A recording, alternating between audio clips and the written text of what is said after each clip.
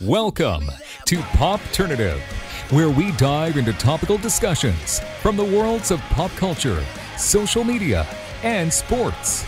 Here is your host, Peter Remoliotis, aka PD Beats.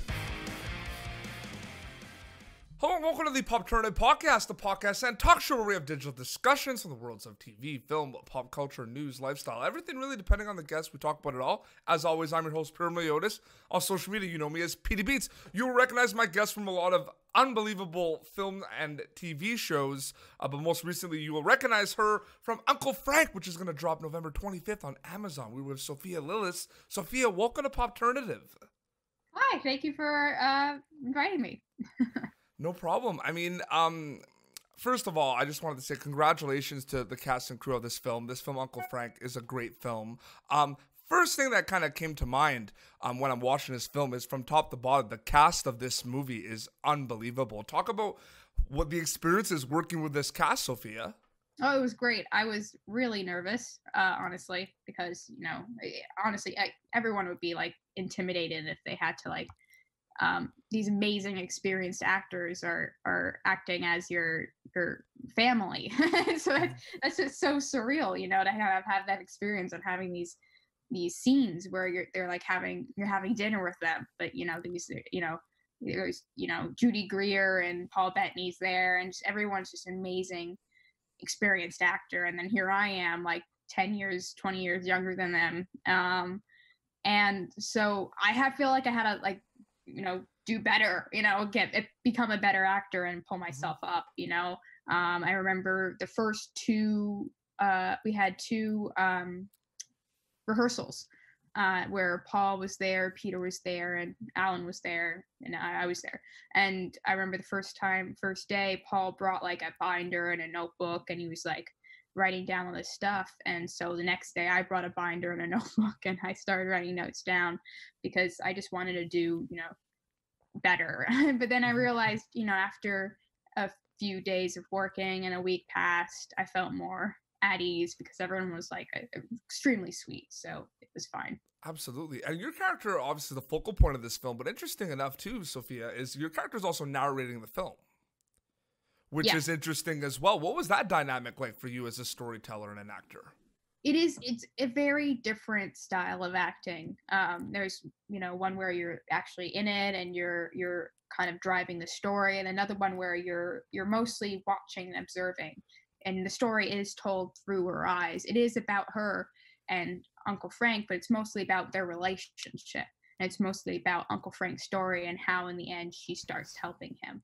And so that is what it's about. So it was kind of more of it's a different form of acting.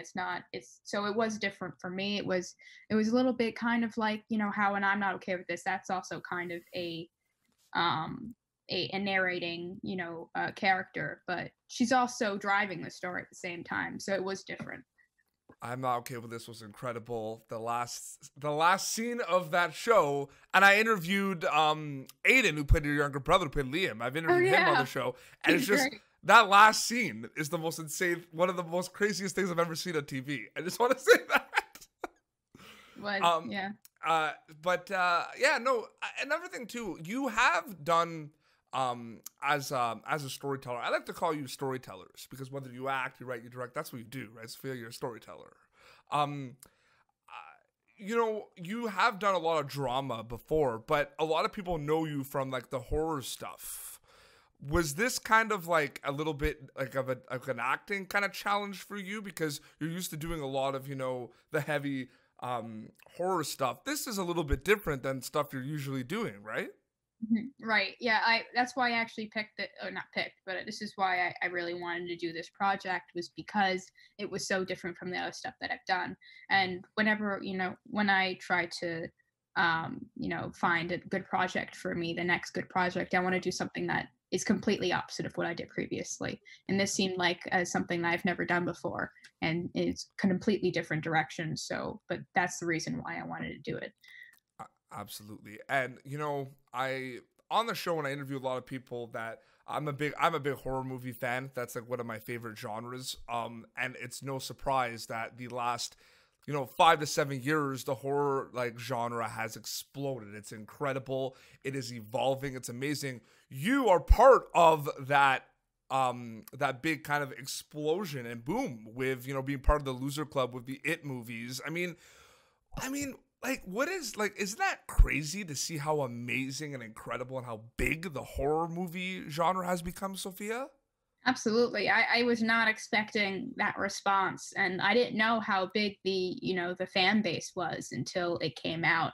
Then everything started changing. There was a lot more horror films coming out, and it seemed like I dropped into something completely unexpected. So yeah, no, I'm shocked as well. And then you did Hansel and Gretel, and was that kind of like, was that becoming one of the thing where you're like, yeah, I like doing the horror movies? So was that kind of one of those things where it was kind of like you wanted to kind of continue doing the horror movies because you like working the genre?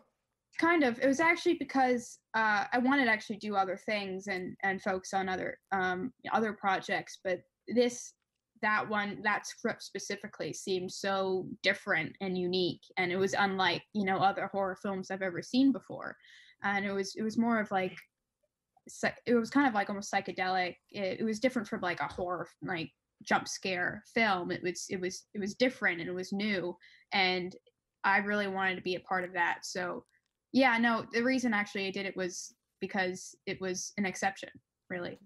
Oh, absolutely. No, it's amazing. Getting back to Uncle Frank, I mean, some of these scenes and some of the dialogue, because I feel like we're kind of shifting towards the writing is really focusing on like the dialogue between two characters, two family members, like a relationship, the dialogue. And when you're in the car with Paul, your uncle in the film, I mean, those conversations that you're having while you're driving are just so powerful, even though it doesn't seem like it's so powerful. Do you know what I mean by that? Yeah, absolutely. Yeah, I think the writing was absolutely fantastic, and certainly helped that I was working with Paul Bettany, because he's such a real actor. He's very subtle in his acting. So just watching him work and seeing him become this character was fascinating to me. And I do need to say this because I watched the film, and you might not know the answer to this, but I'm sure I'm going to figure it out if I talk to a producer of this film. But you're in the car with, okay, so the name of the movie is Uncle Frank. First thing that came to my mind was there's another movie that had an Uncle Frank in it, Home Alone. Okay, Home Alone, Uncle Frank, right? Oh yeah. So right. I don't know if you know where I'm going with this. Do you know where okay. You're in the car with Paul, and the song in the background is the Cool Jam Cool Whip song. That's the song that Uncle Frank sings in the shower of Home Alone 2. I didn't get that. No, that was not I think that was a complete coincidence. So. Oh, but that's a great. Regardless, it's great because I'm just like. Because when I see that the movie's called Uncle Frank, you think of Home Alone, Uncle Frank, and then that just blew my mind a little bit. Kind of like, I'm not okay with this. You know what I mean? So yeah, I know that's definitely a coincidence. Maybe it wasn't. I don't know. I didn't know about it. Now I'm onto something. And you're kind of like, oh man, I didn't realize that. Anytime you work on a project, there's going to be learning experiences for you as an actor, a storyteller. What were some learning experiences for Sophia Lillis on Uncle Frank? Well, being able to work with such an amazing cast, it was kind of being, studying abroad, being immersed in kind of this acting world where all these like experienced actors are right next to me. So it was mostly just watching. What I've noticed is that everyone has different styles of acting and different methods of creating their character and developing it. So I got to experience, not just one form, but many forms of doing. And I'm still in like the process of learning how to hone in and develop my method and my style. And I don't really know fully yet. So it was good to kind of be there and watching them work. And it certainly helped that my character was kind of the narrator character, where what she does is watches and observes, and that's kind of what I was doing in real life. Absolutely. You started, becoming, they said, like, an up and coming storyteller when, we were introduced to the Loser Club with It and It Chapter 2. We were introduced to all of you, and, it just exploded, and, you guys were everywhere, on social media and everything. I mean, one, that must not have been easy to balance, that life, and then you're still, growing up, you're going to school and everything. What was that kind of like, kind of balancing that, those two lives? It was a little bit different. I tried not to think about it, it was I can do that pretty easily, just not think about one thing. So despite having it was different acting wise. I was finding more roles. I was realizing maybe I should do this, like I can do this as a job. I didn't realize that. But as for socially, it didn't really change that much other than me being gone a lot.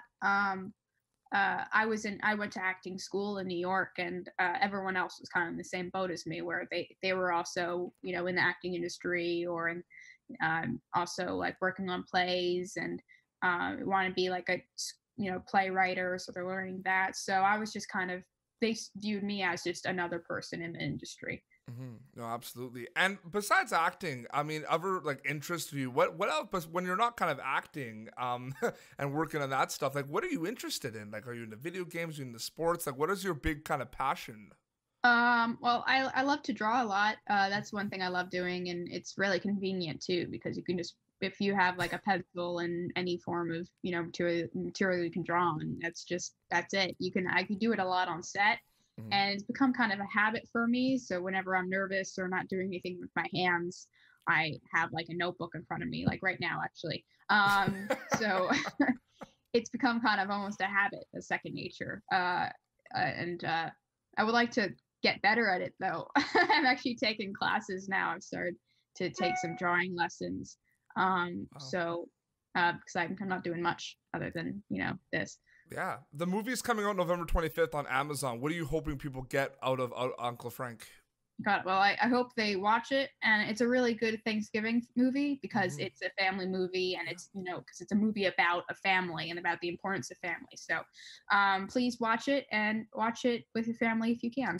Oh, absolutely. Well, Sophia, thank you so much for coming on Popternative. This was great. Thank you. Thank you for inviting me. No problem. Where can people follow you on social media to keep up to date with everything? Oh, well, I have an Instagram, Sophia Lillis. It's pretty straightforward. Yeah, just do that if you can. Absolutely. And of course, they're going to be able to watch the film on Amazon, correct? Yes. Which is awesome. Well, seriously, thank you so much for doing this, and congrats with the film. It's just an incredible film.